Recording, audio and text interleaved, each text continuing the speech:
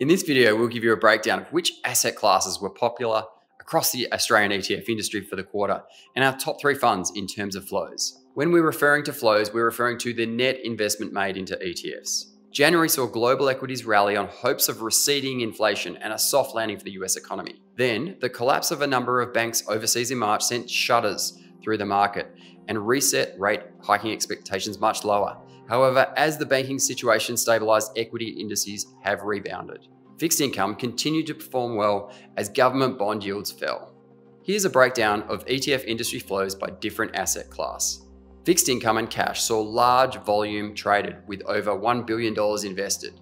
Given the volatility and uncertainty in equities, many investors are parking capital in defensive assets that now offer attractive income. Australian equities saw $677 million of inflows for the quarter, recovering well after $38 million of net outflows for January. Both commodities and currencies saw outflows for the quarter. Here are the funds that got the largest flows from our own product suite. Number 1, Betashares Australian High Interest Cash ETF, ASX code AAA. Rate hikes have meant that the yield on AAA has risen substantially over the last year and a bit. At the start of 2022, AAA was yielding 0.17%. As at the 14th of April 2023, it's now yielding 3.69%. This drew significant flows as investors sought out certainty in times of uncertainty. AAA holds cash on deposit across a panel of banks and receives institutional interest rates, helping it garner $250 million worth of flows over the quarter and placing it number 1 across the ETF industry. Number 2, Betashares Australia 200 ETF, ASX code A200.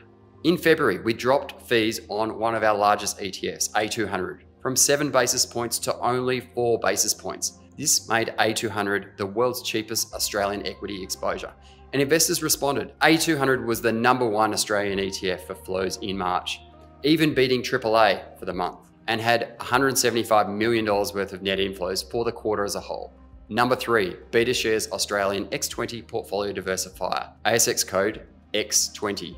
Our X20 ETF provides exposure to the largest 200 companies on the ASX, but excluding the top 20.